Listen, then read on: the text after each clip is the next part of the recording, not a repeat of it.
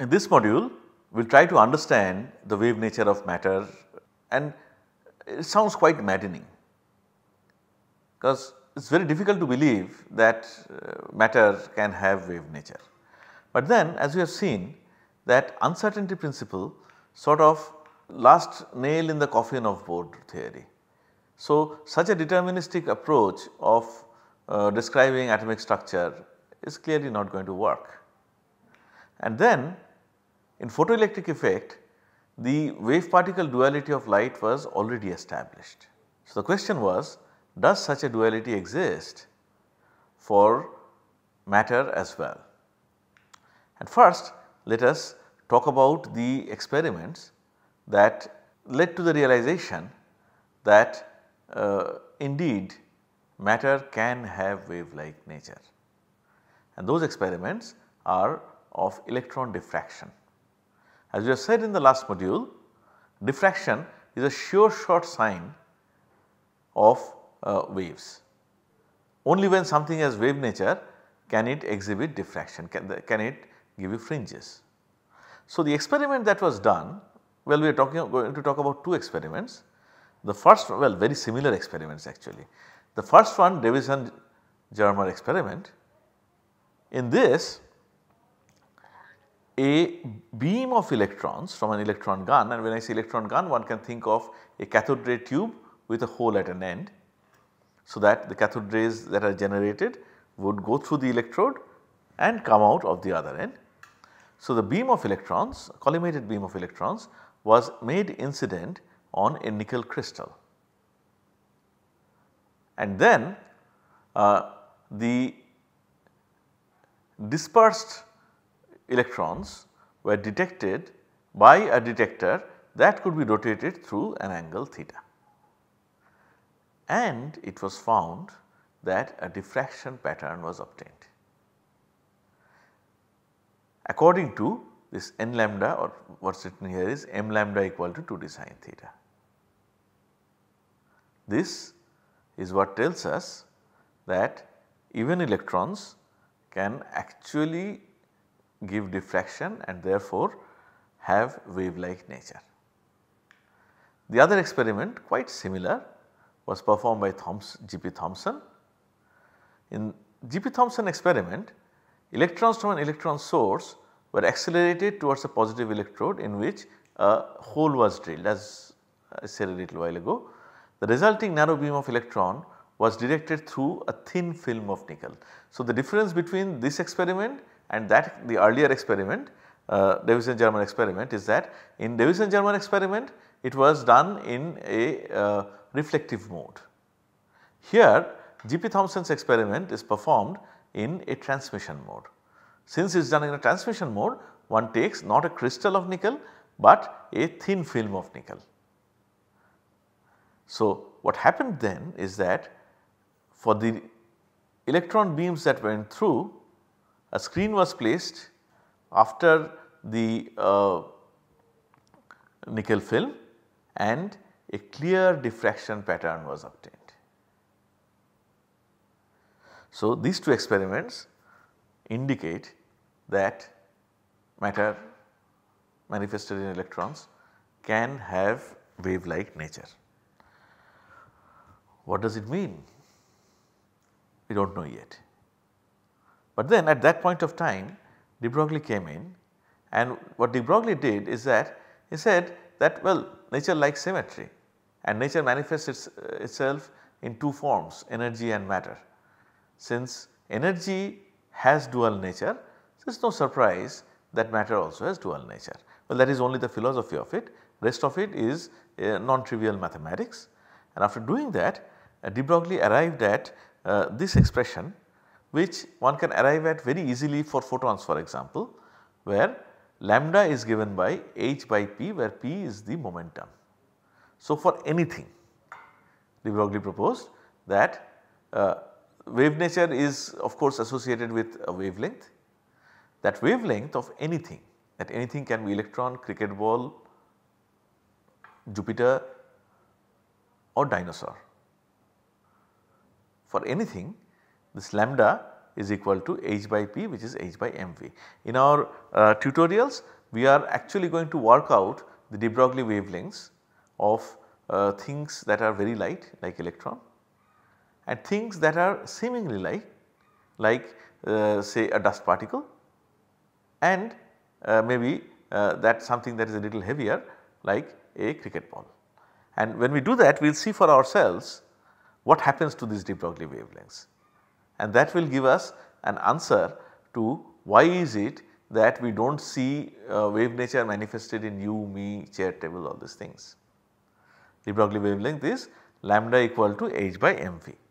So, for an electron which moves at 10 to the power 6 meters per second, 10 to the power 6 meters per second is a very high speed.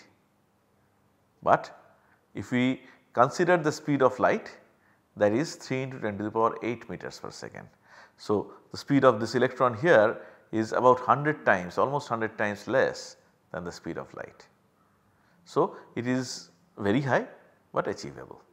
So, for an electron moving at 10 to the power 6 meters per second, lambda one can calculate to be is 7 into 10 to the power minus 10 meter angstrom, and that is why one can see this diffraction patterns using an atomic lattice, because for diffraction to occur, the d separation between the planes of a lattice have to be comparable with the wavelength.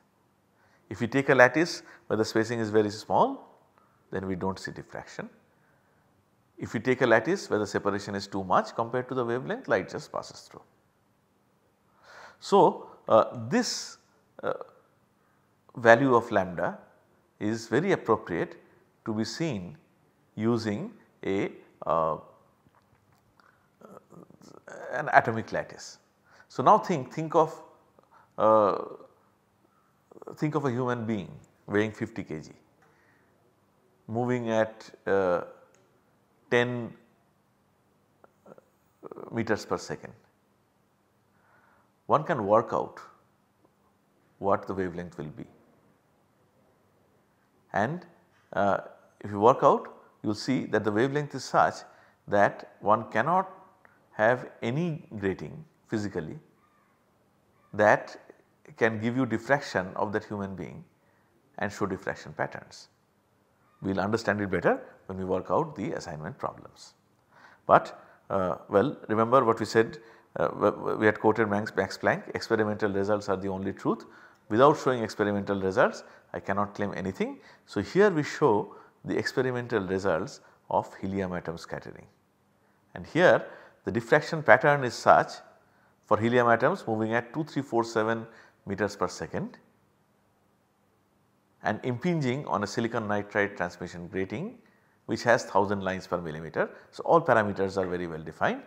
The calculated de Broglie wavelength is 42.5 into 10 to the power minus 12 meter. Okay.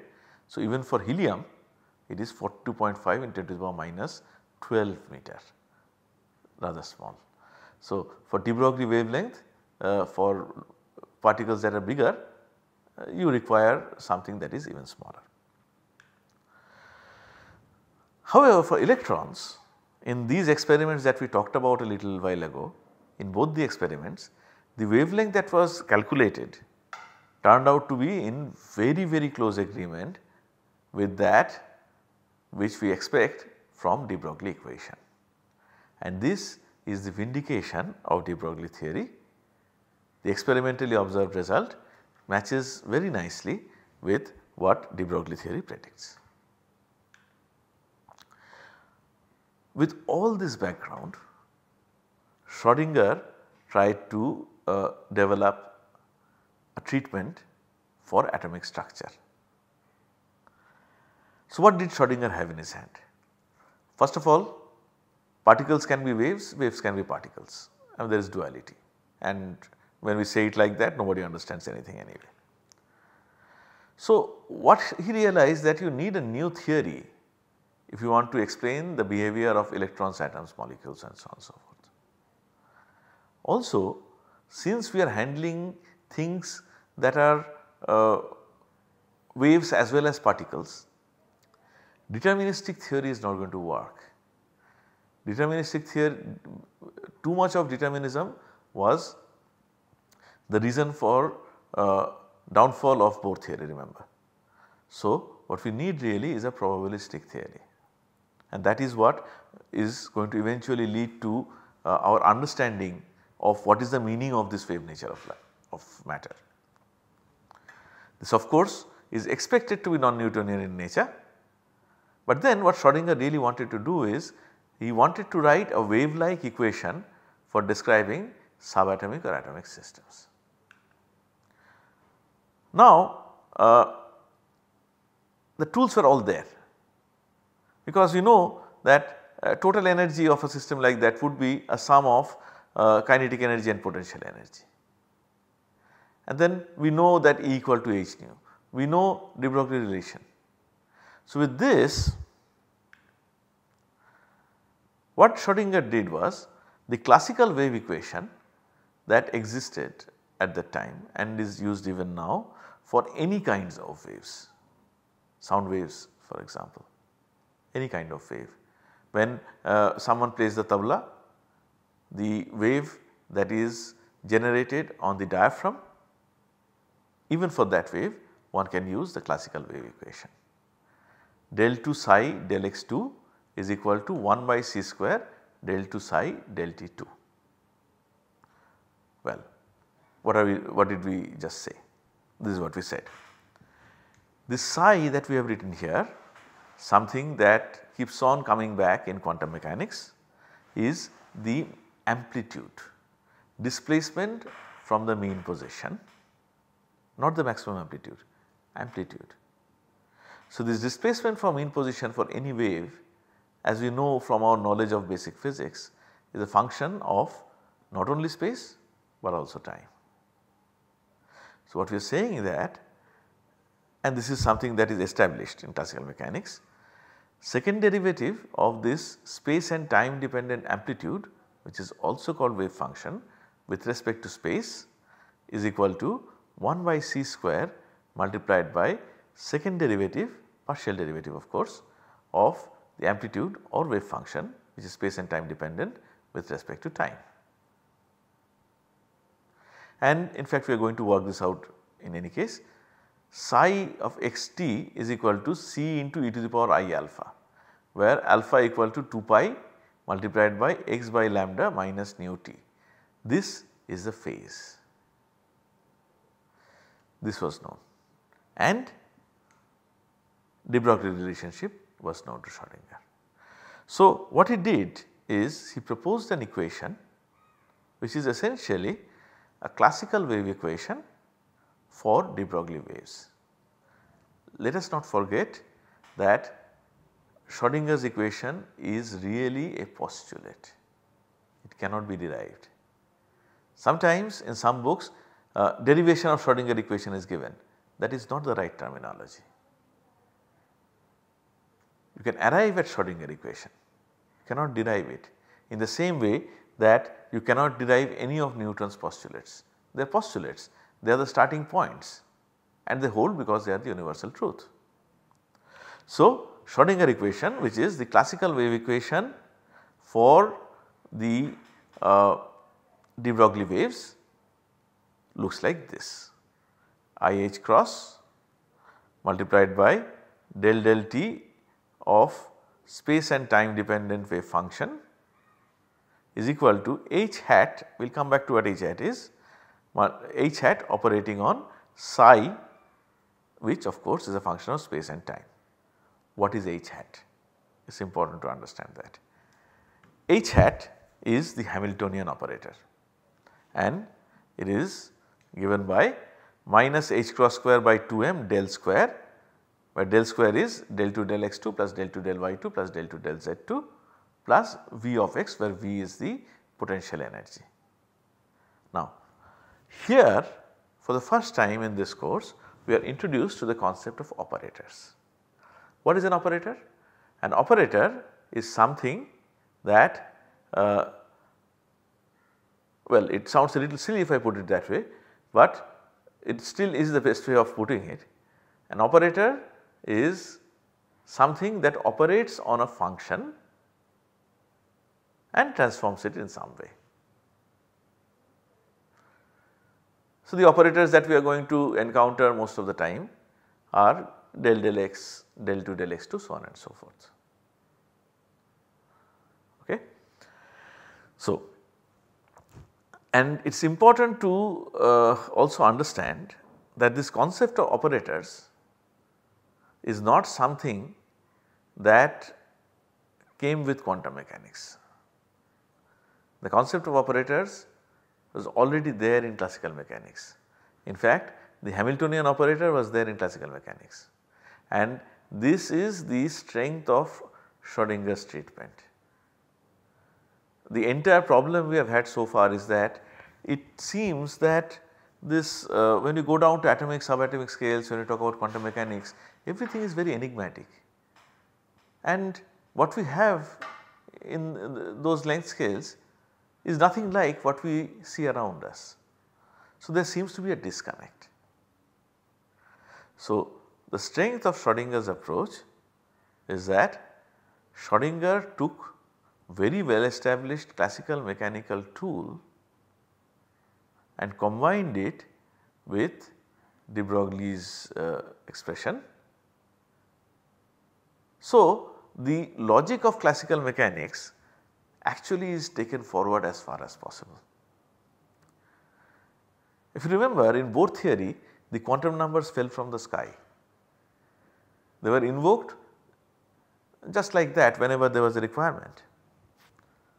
In Schrodinger's equation, there is no quantum number. Quantum numbers will arise later on and we will see why they come. But in Schrodinger equation per se, there is none. It is just a classical wave equation written for matter waves. That is all that it is. So, this here is your Schrodinger equation in 3 dimensions. Del square is Laplacian, del 2 del x2 plus del 2 del y2 plus del 2 del z2. Okay. Now, in the next step, to simplify the situation a little bit, we can write this space dependent and time dependent, space as well as time dependent wave function psi, which is a function of x, y, z spatial coordinates and t the time coordinate. This we can write as a product of 2 functions, small psi, henceforth we will just call this psi, small psi which is a function of spatial coordinates x, y and z, and the other function is phi which is a function of t. And the use of the small psi and small phi is quite popular. So, very often we do not even write these coordinates in brackets, we just write capital psi equal to small psi multiplied by phi. The thing to remember here is that capital psi is dependent on spatial coordinates as well as time, small psi depends only on spatial coordinates, phi depends only on time. Why can we write it like this? Because x, y, z, t, x, y, z is spatial coordinate, t is temporal coordinate, and we can consider them separately. Space has got nothing to do with time if you work in the non-relativistic domain, that is what we are doing now. There is something called relativistic quantum mechanics, but in this course we are not going to get into it. Here we work in the domain where time and space are completely separable. So, since they are completely separable, we can write the wave functions as product of a space dependent part and a time dependent part.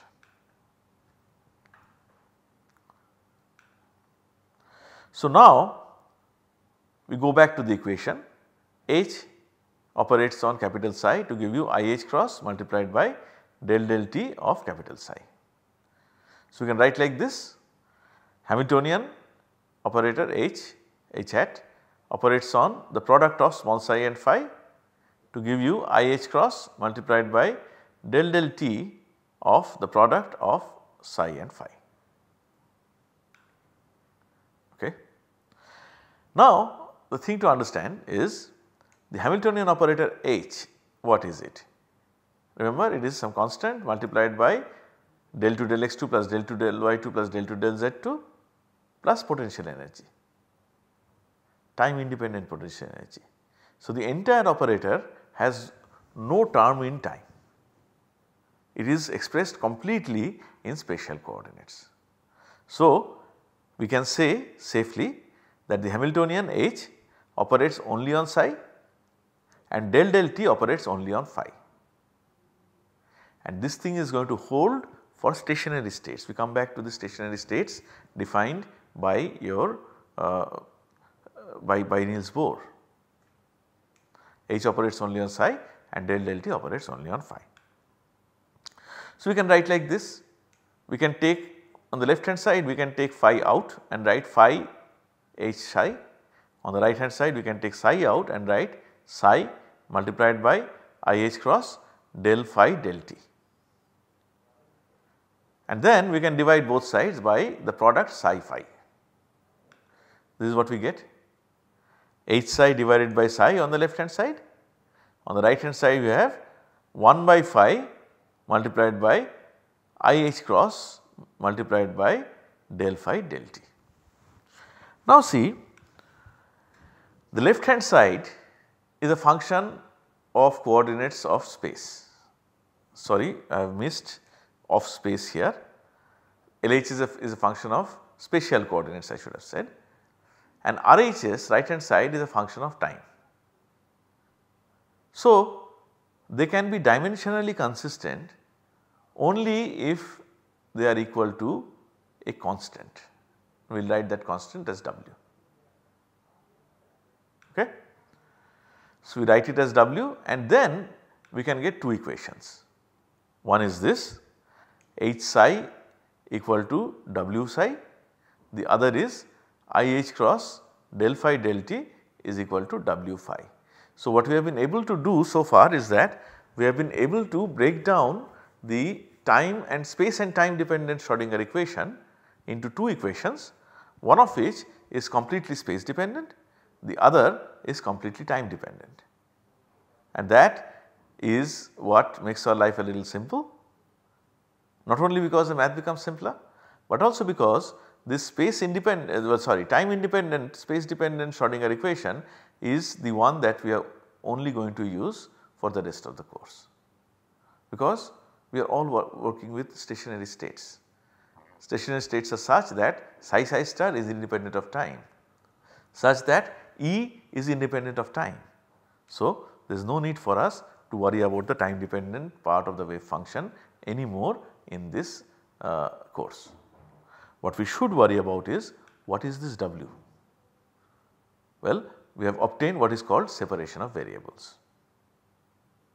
Well, just for the records, if you just solve the time dependent part of the wave equation, that is very simple, and that turns out to be e to the power minus IWT by h cross. And to answer what is W, we take the lesson from classical mechanics.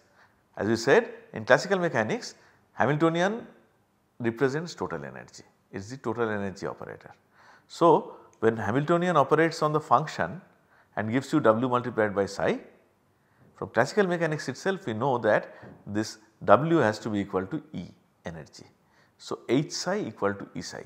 This is a form of Schrodinger equation that is most popular among chemists, because this is what we are going to use for the rest of the time. So, we can expand it a little bit and write minus h cross square by 2m del 2 del x2 plus Vx operating on psi x equal to E psi x. So, this is Schrodinger equation, and now we have reached an interesting juncture in our discussion, because it turns out that Schrodinger equation is a special kind of equation. It is called an eigenvalue equation. What is the meaning of eigenvalue equation? Eigen in German means 1, you can think unique. So, eigenvalue equation is such that an operator operates on a function to give us back the same function multiplied by a constant. In this situation, if this is the situation, then This function is called an eigenfunction of the operator in question, and this multiplier that we get, that is called the eigenvalue. So, what we see here is that the total energy operator Hamiltonian operates on the space dependent wave function psi of x to give us an eigenvalue equation h psi equal to E psi. So, first of all, the space dependent time independent wave function is an eigenfunction of the Hamiltonian operator. Secondly, the energy of the system is obtained as an eigenvalue. Psi of x is the eigenfunction of the energy operator, and E is the eigenvalue that you get in the eigenvalue equation that we obtain when the total energy operator Hamiltonian operates on psi of x. So, in Schrodinger, from this understanding of Schrodinger equation, we see that this eigenvalue equation and eigenvalues, eigenfunctions, they can have rather important implications in quantum chemistry, quantum mechanics. So, Schrodinger equation is an eigenvalue equation. From here, quantum mechanics really opens up, because what one can do knowing this is that one can now propose the laws of quantum mechanics, or as they are commonly called, postulates of quantum mechanics. So, let us not forget once again that postulates cannot be derived. Postulates are beginning points. How do we propose these postulates?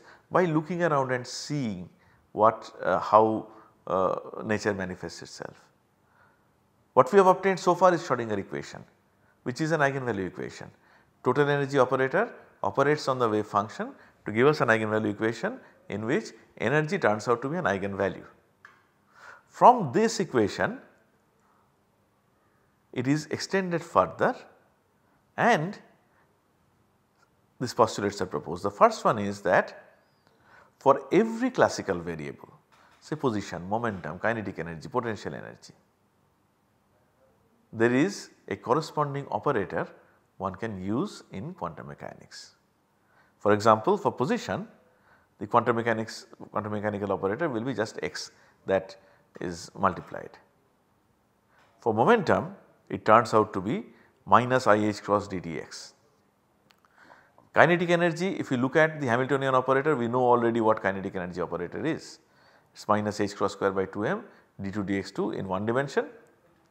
In 3 dimensions, it is minus h cross square by 2m del 2 del x2 plus del 2 del y2 plus del 2 del z2. Potential energy operator actually is the potential energy, depending on what kind of system it is, the expression is going to change. So, the first law of quantum mechanics, first postulate of quantum mechanics is that there is always an operator for every classical variable, every classical property of the system that we might want to know. How do we know? We know the value by making the corresponding operator of that physical property operate on the wave function. We will get an eigenvalue equation like we did for Schrodinger equation, and the eigenvalue is going to be the value of that property. So, operators and eigenvalue equations have a very central role to play in quantum mechanics. So, if you look at this expression, we can think like this, that the wave function contains all the information of the system. If you ask it, it is going to give you the information. How do you ask a question to a wave function? By making the appropriate operator operate on the wave function. And how does it give you the answer? In the form of eigenvalue that we get. So, we can only know the value, we can only have a specific value of that property if one can write an eigenvalue equation with the corresponding operator for the wave function that is characteristic of the system. So, in the next module we will start from here, we will have a further discussion of what kind of operators, what are the properties of operators that are acceptable in quantum mechanics, and what are the other postulates of quantum mechanics, and after that we will try to make sense of this entire wave business of matter. Because until now we have an equation that describes the wave. We have sort of obtained postulates that can work in quantum mechanics. What we do not have so far is what is the meaning, what is the real meaning of this wave, what is the real meaning of this wave function. That is what we are going to get at in the next maybe a couple of modules.